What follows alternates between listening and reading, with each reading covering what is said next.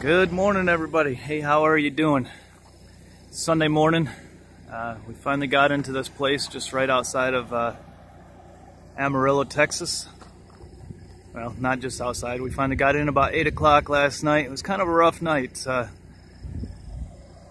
It's so humid here. We turned on the AC and it started dumping all over inside. AC's not draining properly, so we had to disconnect that and go ahead and start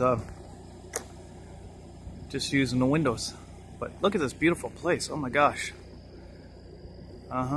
Don't get dizzy on me. I apologize for the amateur shooting here. But check it out. They little outhouses here. Troughs for the horses. They've even got a place so that you can put your horses. I think this place was put here so that people who are traveling with horses had a place to go to stay the night, or to just get off the road for a while so the horses won't be so stressed.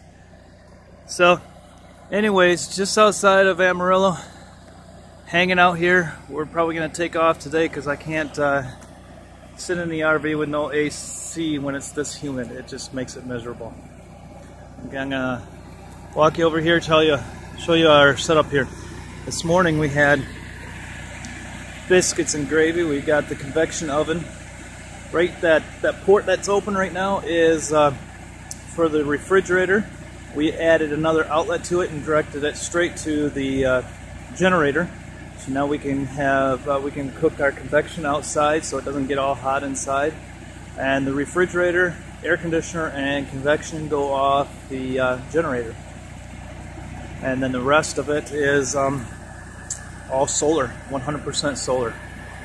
In fact, I'll show you, you look at the top of the RV a little bit here. Right there, you can see the edge of a solar panel. And so what we do is we have, for operational, we have 4 solar panels on top, which gives us 100 watts per panel. And then I have 5 deep cycle flooded cell batteries. Each one of them have 105 amp hours on the batteries. Flooded cell is not the way I wanted to go. I would like to do AGM in the future, but they're so dang expensive. At this point, I just had to get going. So we just did that. We put the solar panels in a series and in a way that we get the maximum wattage. We've been running low a little bit because we got to get up there and clean the solar off.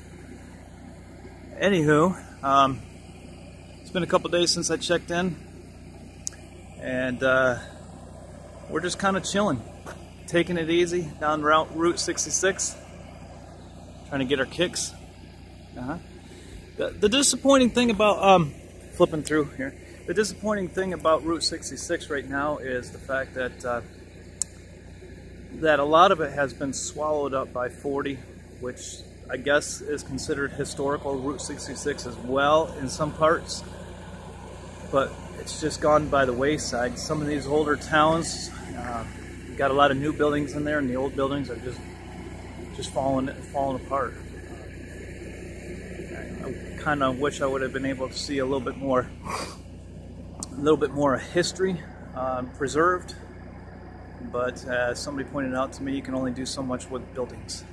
They don't preserve so well all the time, especially old wooden buildings. Anyways, just my thoughts on Route 66. Just wanted to check in and say hi to everybody.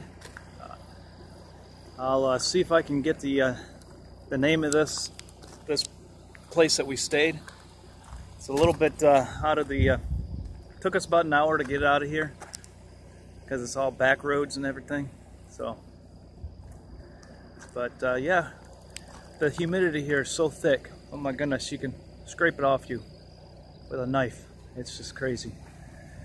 At any rate, having fun traveling, getting ready to take off this morning and do our thing.